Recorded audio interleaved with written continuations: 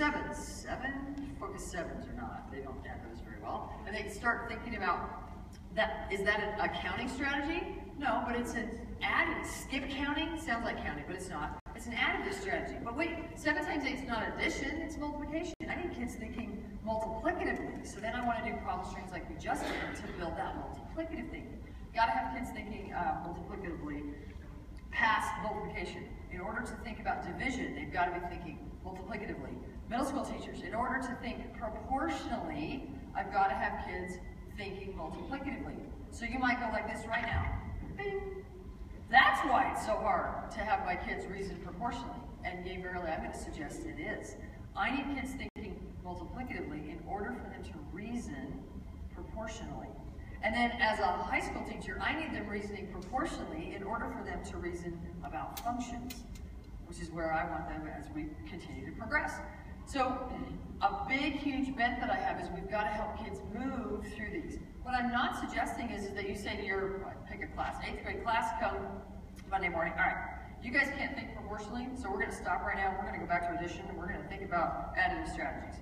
But I am suggesting that you could do addition problem strings in your class that lead into what you're teaching that day, build your students' numeracy to go from counting to additive thinking, while you actually move into the math of the day that you're working on. Let me give you a couple more examples of that.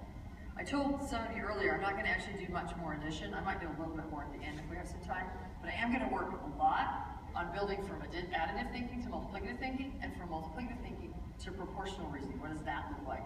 Not going to do so much of the other. I am going to go from proportional reasoning to function reasoning this afternoon, so if you're interested in that. All right, so just briefly, and then I'm going to do a couple more strings. What I used to think mathematics was, is on the left-hand side. I used to think it was a bunch of things to do, that it was a set of procedures, that I memorized someone else's procedures. I had very sparse brain structure. I only had one and only one connection between those neurons. I don't want sparse brain structure. I want dense brain structure. I want to have lots of connections. When you say 7 times 8, I want to be able to come up with lots of different ways to think about 7 times 8, because I want to use different ones in different situations. So I want to have a dense brain structure. I'm going to create shirts, so go ahead and do that thing. Get on my website, subscribe, and when the shirts actually come out, I promise a newsletter will come out that will say, buy your shirt now, because the shirts are going to say, math is figure outable. Yay! And on the back, it's going to say, it has a picture of a brain, and it says, sparse versus dense brain structure. Be dense.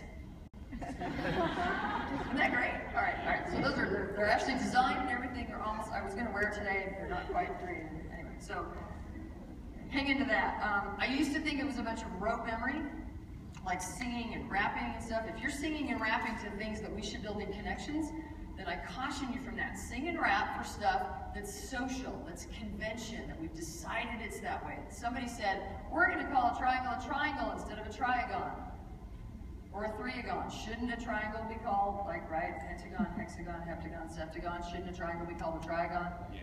Shouldn't a quadrilateral be called a quadagon? I don't know. So those things that somebody weird, random decided that it was going to be that way, of course we have to memorize those kinds of things. But I'm here to suggest that set, if this is the set of all things that we want kids to learn in math, the set of things that need to be memorized is much smaller than we ever thought it was.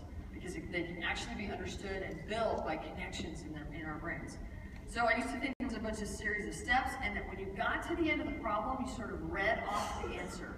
In other words, I performed these procedures in this series of steps, and I got to the end and I was like, whoa, that's the answer, who knew? Like we were sort of surprised that that's what it was. Because we weren't intimately involved in the relationships all the way through. We were just doing a bunch of stuff we memorized. What I want to do is be cognitively involved. So now I'm skipping sort of on the other side of my little thing up here. Oh, sorry, I got it. I don't even know what that means. Go away. Make it go. Oh, there, thank you. I want to be cognitively involved the whole time. In other words, when I get to the end of the problem, when we did 8 times 59, you guys knew pert near what it was because you'd already thought about 8 times 60, right? 68. So you thought about 68 as being 480. So 59/8 didn't surprise you. You were cognitively involved the entire time you were solving that problem. I want that at all costs. I don't want kids to just sort of read off the answer when they get to the end. I want them cognitively involved. So I now think that mathematics is much more about relationships and connections. I want dense brain structure. I want to reason. Think about the process standards, the new process standards that we have. I want to be reasoning, cognitively involved all the time, schematizing it, building schema in my head. I'm not memorizing someone else's schema. That's sparse. I want to build my own schema. Structuring, and Kathy Fosler's word, I want to be mathematizing. All right, so some of you guys have heard me do the sticks of gum thing. I'm going to do that really quickly. But instead of maybe gum, what do you guys want to do? If you were to go to the store and buy something that had 17 things, but that's not organized in any way. What like it's in a bag, Skittles. Skittles is a perfect example. Can you picture 17 Skittles in one of those little packs? Yep. Yeah, should we do Skittles this morning? Even though I don't really like Skittles. M&M's are much better. But anyway, we can do Skittles. I'm going to put the lid back on my thing. Oh, and I'm dropping papers. Hang on, sorry. Okay. I'm blaming the youth camp. All right, so this microphone is going to make me nuts. It's probably making you nutser. Nutser? Thanks for letting me make up that word. Okay, so you just said that Skittles might have, so in a bag of Skittles, I might have, thank you, you see now? Yes. Excellent. So in a bag of Skittles, I might have 17 Skittles, yeah? So how many Skittles would I have in 2 bags? And do me a favor, and before you yell it out, just take a breath, and then yell it out, because that's gonna let the me's in the room, who are a little slower than some of you, actually think. Because when you yell out the answer that fast, my brain goes, dang, I didn't have a chance to think about that, shut up. So I'm going to also challenge you that in your classrooms, that you're going to keep the U's in the room that are that quick. Yes. Get a little bit of a pause. Make them pause just a little bit so that everybody in the room has a chance to engage their brain. The me's in the room. I am the slower one in the room. Even though I didn't look like it when I was memorizing, when I'm actually creating connections and thinking, I'm a little bit slower than some of you. That's okay. By the way, have you heard of Jo Boaler?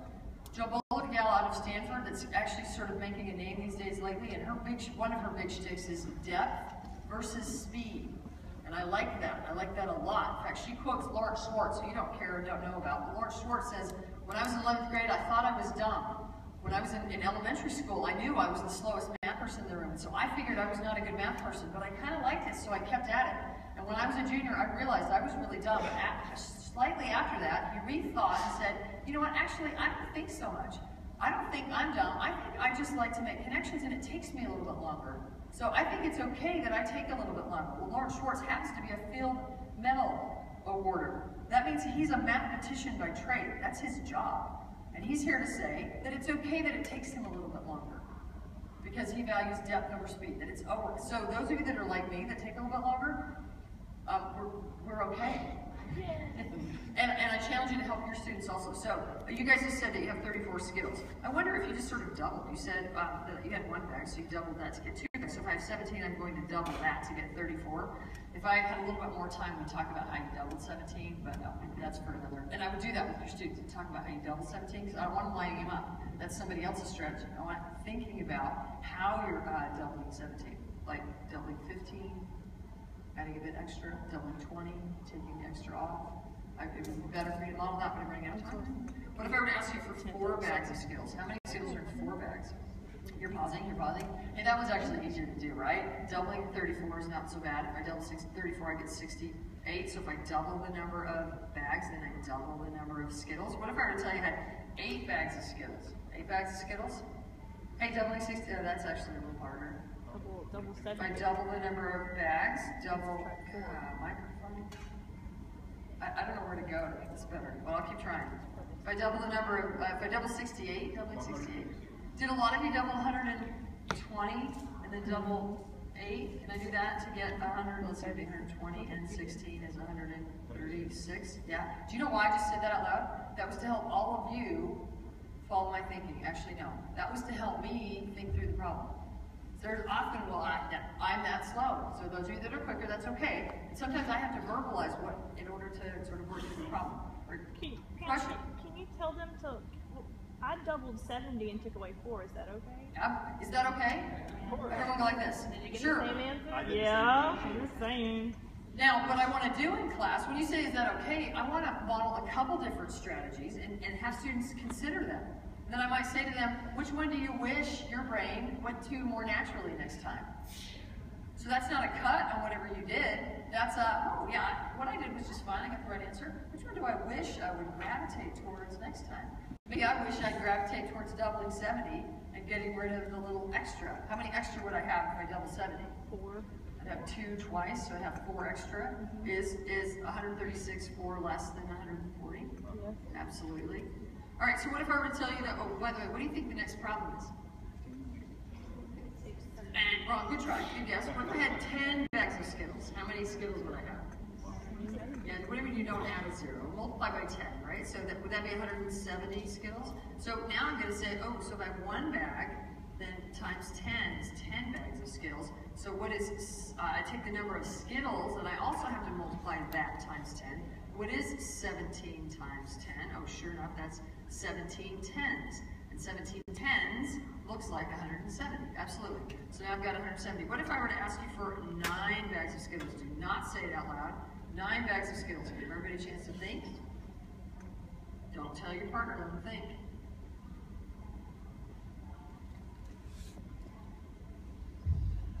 All right, tell your partner. 9 bags of Skittles, how many Skittles?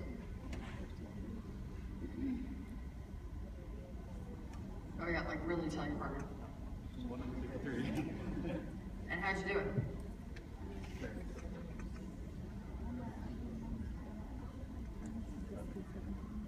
Okay, some of you are telling your partner, thank you for those of you that are actually doing it. What is 9 packs of Skittles? How many Skittles are in 9 packs of Skittles? Is that 153? And how'd you do it? Yes, sir. I added 17. Why?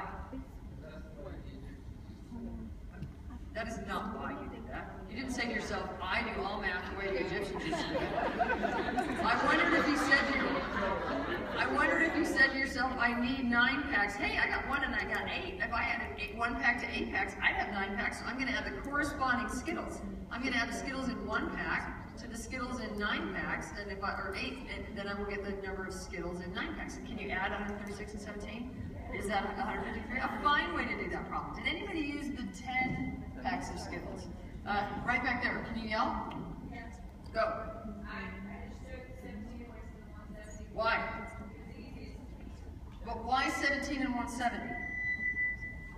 Because I had 10 packs and 170, I take 1 pack away and that would be 10 packs, subtract 1 pack, gets you the 9 packs.